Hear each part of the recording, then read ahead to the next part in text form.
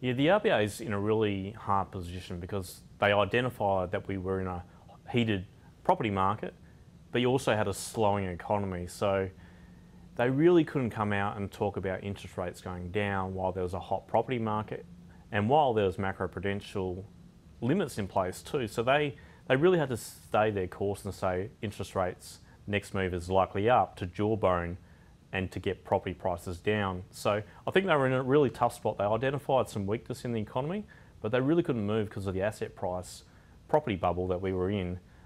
So they were in a really tough spot. So they get a lot of criticism around being too late to the party to move, but they were in a real bind where they couldn't move at the risk of stoking more excess in the property market. Potentially Australia could enter a recession around a slowing in credit growth, and the credit growth is the main driver of consumption, wealth effects. So for me, there's a real risk around a slowing Australian economy coupled with a slowing global growth environment, which was happening at the back end of last year, which will flow through the Australian economy over the next couple of quarters. So for me, there's a chance of a technical recession for Australia. I don't think it will be a deep one, but it'll be driven predominantly by slowing credit and consumption of the back of the banks.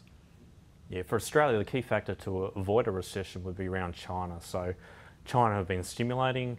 We're seeing their PMIs pick up.